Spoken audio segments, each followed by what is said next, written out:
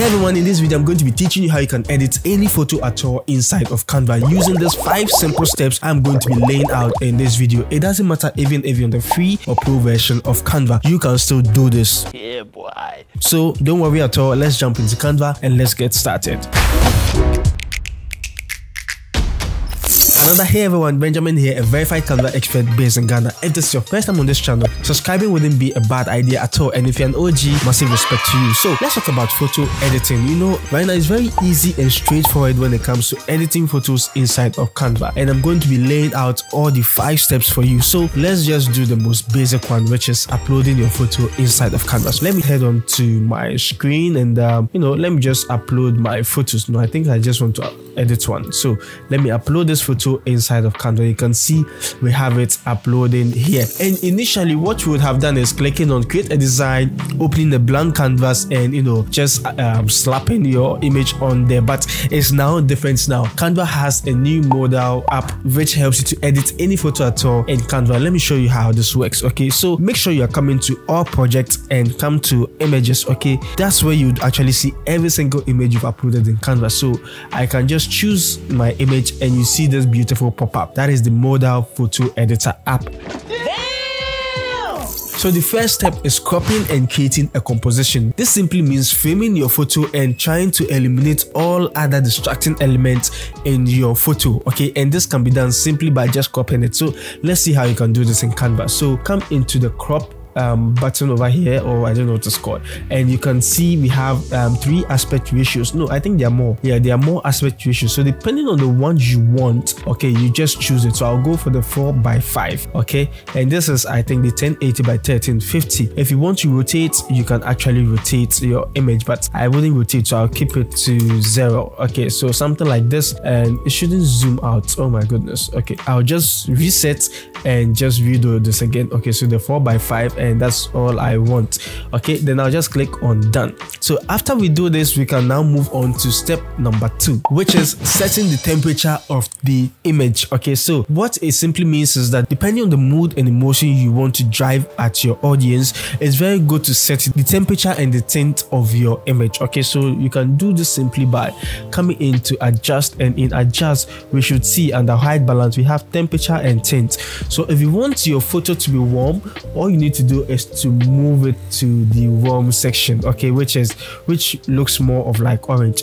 If you want it to have a dull feeling or a cool feeling, you just move it all the way to the left. Okay, so that's how to set the temperature. And with the tint, it just helps you to adjust the colors of your image. So doing this all together just helps you to set the right tone and emotion of your image. Okay, so I'll keep my image somewhere here. Okay, so that's all I need, and this should vary with the image you are editing. Okay, but just keep in mind that adjusting the temperature and the tint just helps you to set the right emotion and tone for your image. Okay, now step 2 is adjusting the exposure and doing some color corrections in your image. So let's see how we can do this in Canva. Okay, so make sure you're scrolling down onto lights. Okay, and we have the brightness, contrast, highlights, shadows, white and black. Calm down.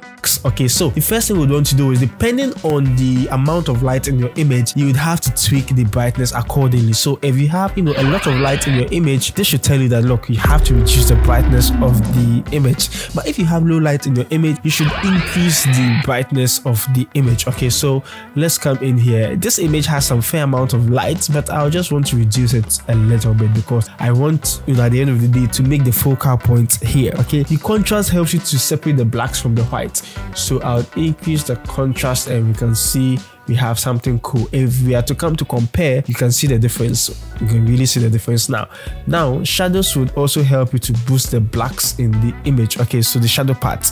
Okay, so just to make it less obvious, so you can focus on the main part of the image. Then we have the white. Simply means to boost the whites, or the whiter parts in the image. Okay, then we have the blacks. It's also pretty straightforward, just to make the blacks more black. Okay, so we have that in here. So we see what we have at the moment. Let's compare it and see.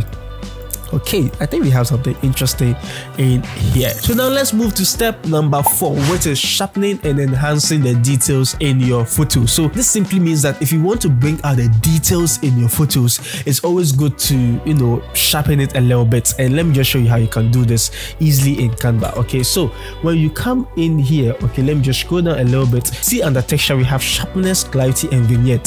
So just to bring out the details, I can increase the sharpness of it, but please make sure you're not doing this too much. Okay, so I'll increase it to maybe 15. Okay, should be fine for me. The clarity, I would want to increase this to 5. Okay, and the vignette, just to help us focus on the main part of the photo, I would increase this a little bit. Okay, if I boost it up, you see how this gets to look, but we don't want it like that. Maybe just something cool. Maybe a cool 40 should be good for me. Okay, yeah, and this varies, like I said earlier. So this is how to bring out the details in your photo, and this should also lead us to step number 5, which is adjusting the saturation and the vibrance of your image. Okay, so now this falls under color. Okay, and doing this would help you to punch up the colors. Okay, so for example, if you are to increase the vibrance a little bit, it just adds this extra punch to your image. Okay, and if you are to increase the saturation, it means that you are boosting the colors really much. So you can see if I increase it all the way to 100, we are making the green more greener. Like everything just looks oversaturated, and we wouldn't want that at all. If you are also to send it all the way to -100, the opposite happens. Okay, so I'll just want to keep it somewhere around maybe 20 should be fine for me. The vibrance should be 52.